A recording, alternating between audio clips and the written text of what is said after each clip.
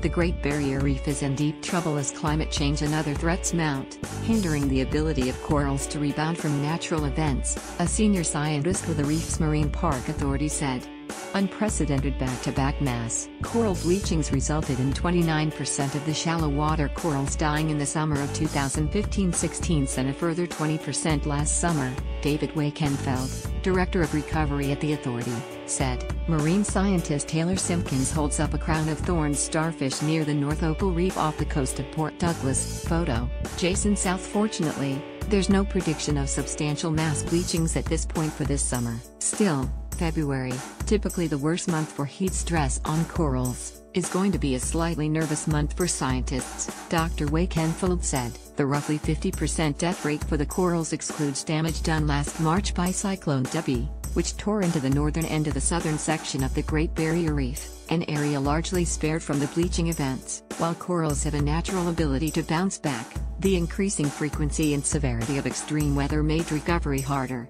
Every time we get impacts on the reef, they are slightly or a lot worse than previous impacts, Dr. Wakenfeld told Fairfax Media. And the question is, as we keep seeing bigger impacts, will the reef continue to be as resilient as it has been in the past?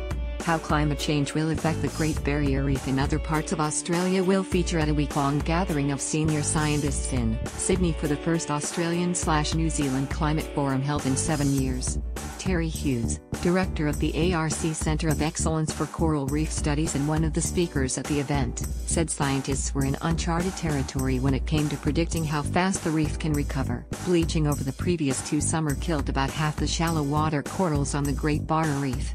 Photo, Normally, after a cyclone, it takes 10 to 15 years for the fastest growing species to bounce back, Professor Hughes said.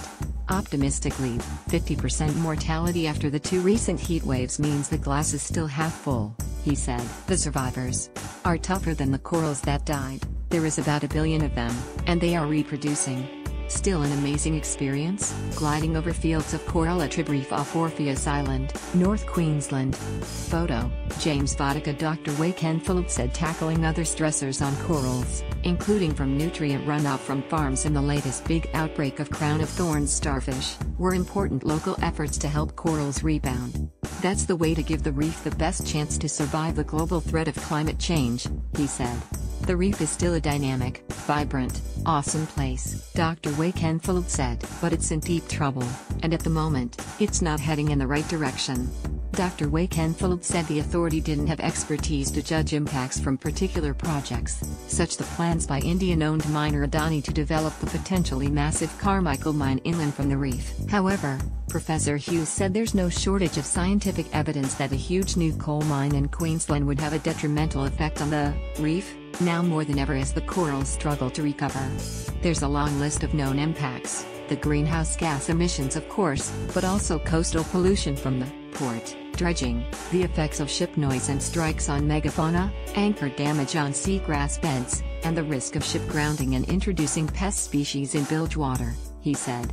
When the permit for the Adani mine was issued, we didn't fully understand just how vulnerable the GBR was to climate change.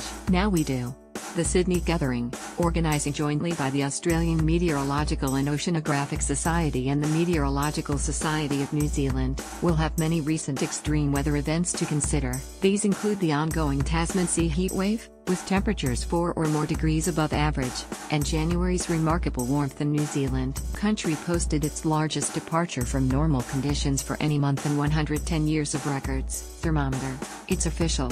January 2018 was New Zealand's hottest month on record since at least 1909 according to NIWA's 7-station series. Thermometer. Hot Springs. Nationwide mean temperature, 20.3 degrees Celsius. Hot Springs. Difference from average, plus 3.1 degrees Celsius, the largest anomaly on record. Picked out twitter.com/Skeever68, NIWA Weather, @NIWA Weather, February 2, 2018.